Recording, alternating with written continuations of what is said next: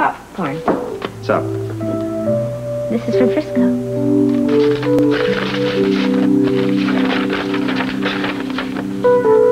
Good news, bad news? You know what I said about the 2 weeks? Yeah. He won't be here then. He doesn't know when I'll be here. Home. The good old WSB.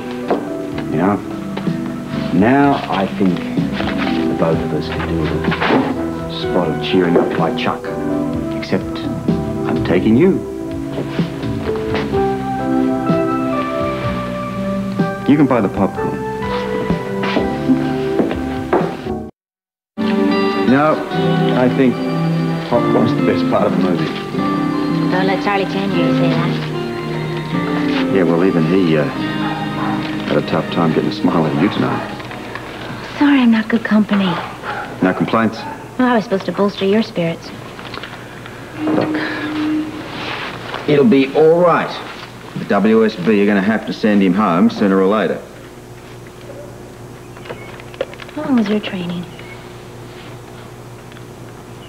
Whew. Can't remember now. Well, approximately. I've tended to block out the whole memory of it. One thing's for sure, though. Frisco wants to be with you as much as you want to be with him. Probably more.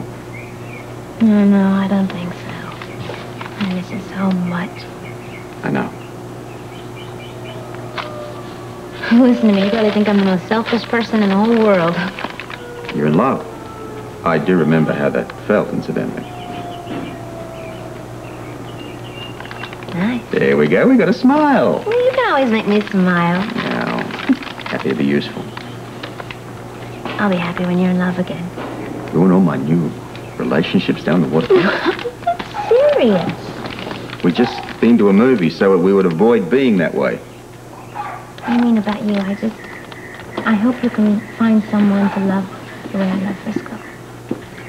That doesn't come along too often, darling. But it will, Robert.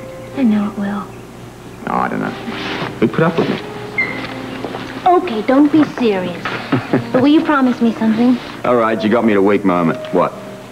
That when Frisco does come home and you need cheering up, that you'll come and see me? It's a deal.